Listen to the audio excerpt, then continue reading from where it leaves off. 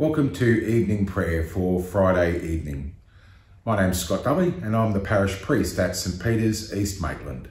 And I'm Sarah Dulley, parish priest over at St Mary's at Maitland and St Christopher's at Tulare, Rutherford. We're saying our prayers this evening on Wonnarua country, and our family pays respects to elders past and present. Evening prayer for Friday can be found on page 416 of a prayer book for Australia. The psalm this evening is a portion of Psalm 102, which commences on page 327 of the prayer book.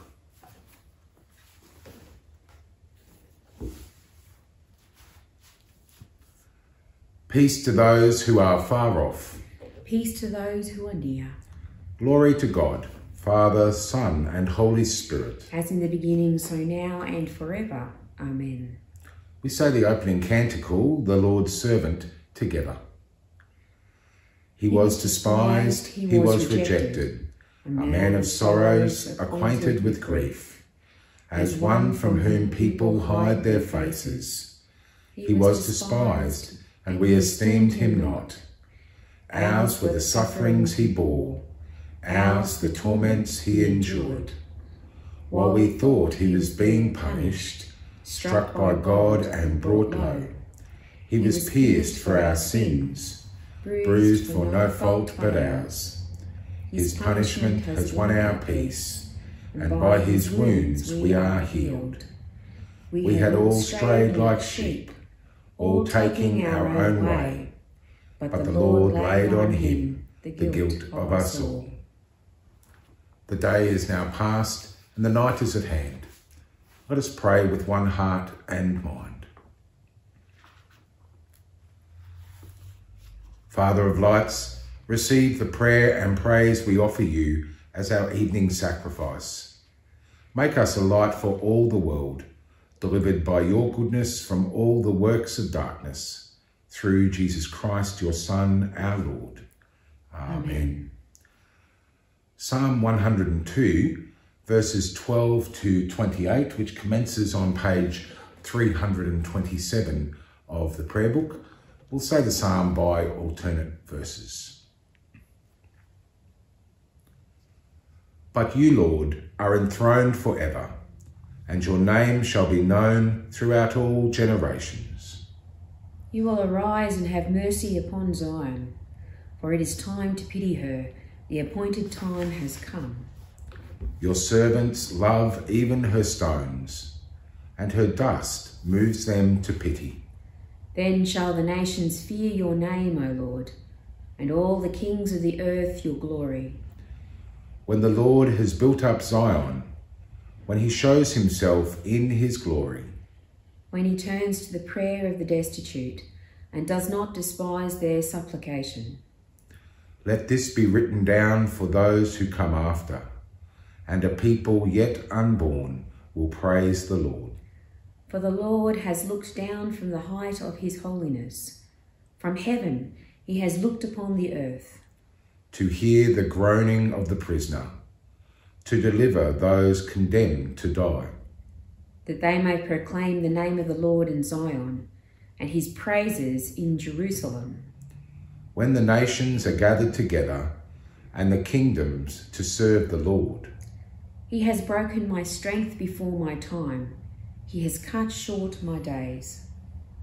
Do not take me away, O God, in the midst of my life, you whose years extend through all generations.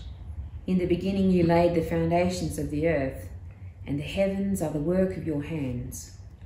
They shall perish, but you will endure.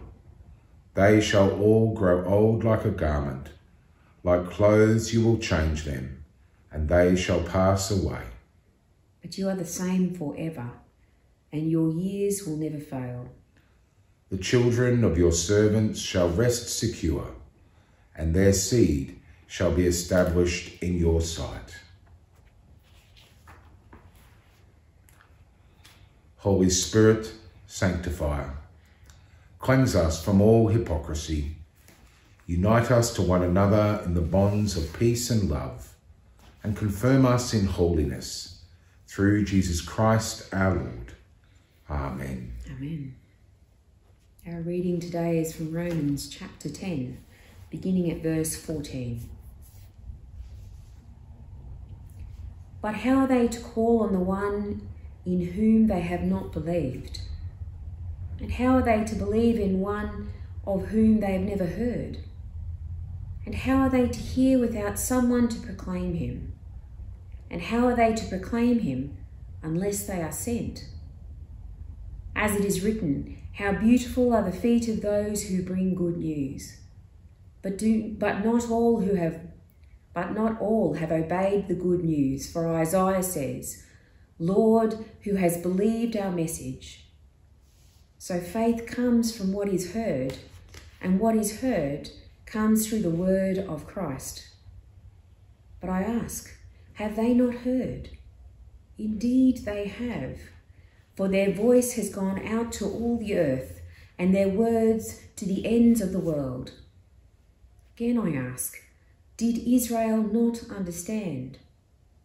First Moses says, I will make you jealous of those who not a nation.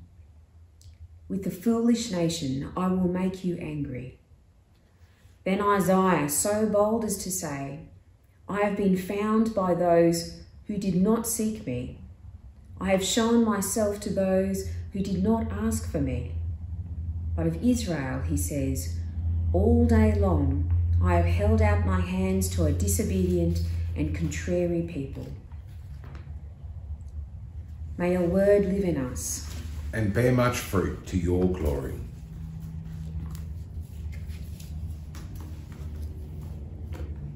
We say the canticle, our song to the Lamb, together. You are worthy, our Lord and God, to receive glory and honour and power.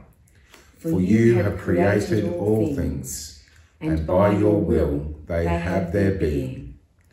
You are worthy, O Lamb, for you were slain, and by your blood you ransomed for God saints from every tribe and language and nation. You have made them to be a kingdom and priests serving our God, and they will reign with you on earth. To the one who sits on the throne and to the Lamb be blessing and honour and glory and might forever and ever. Amen. Lord, have mercy. Christ, have mercy. Lord, have mercy. Our Father in heaven, hallowed be your name. Your kingdom come, your will be done on earth as in heaven.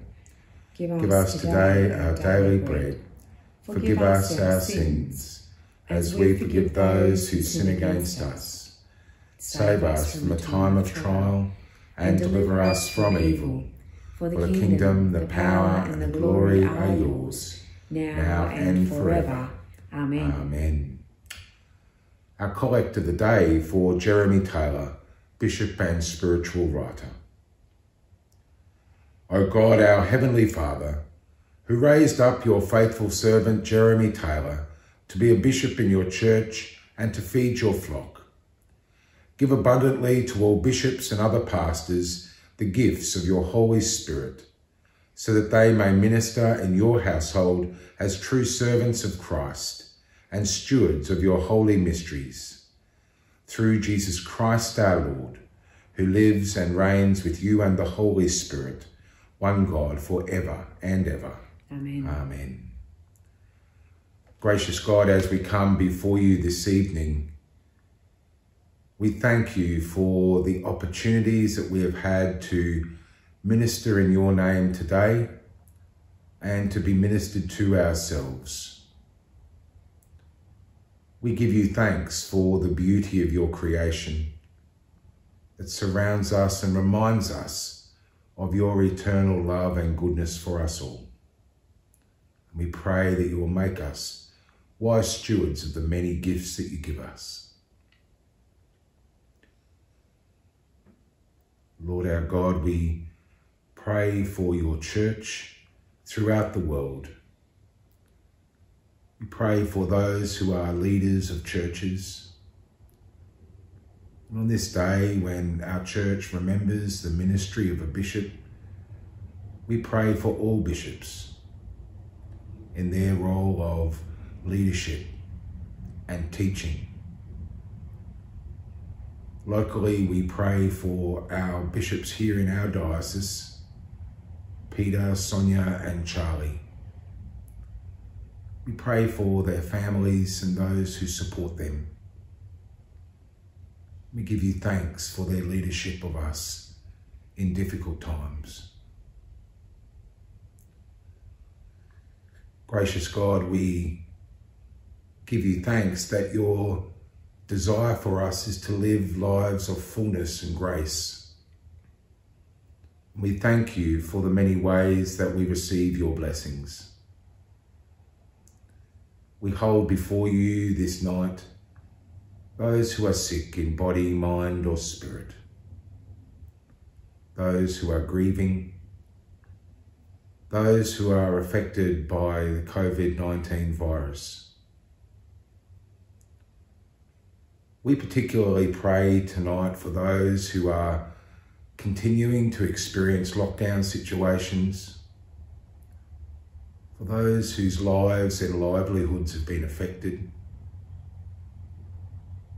for those who are suffering from this virus, for families that are anxious or grieving.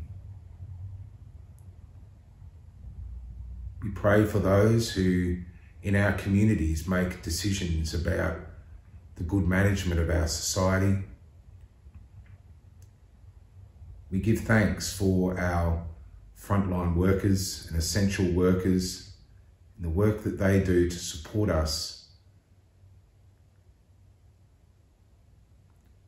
Lord, be with us and give us a deep sense of your peace and love when we are anxious and concerned.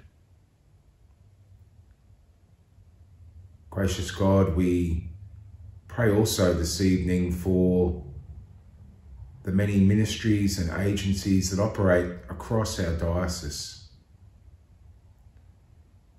We pray for those who are working within Anglican care.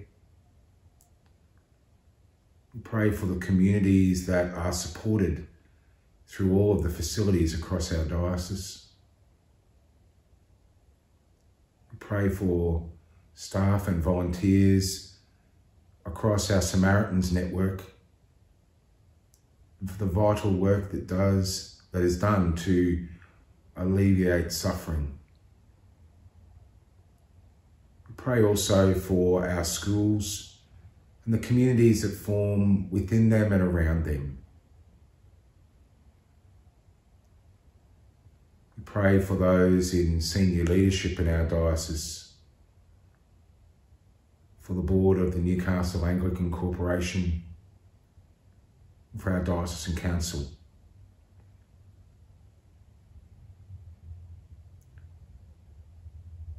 Father, we pray this evening for all parishes, for our clergy and lay leaders, and all of the people across our diocese, as they seek to continue to be ministers of your gospel in lockdown situations and in places where the landscape is unsteady and unknown. Lord, be with us, bless us, inspire us, give us ears to hear and eyes to see your call to us.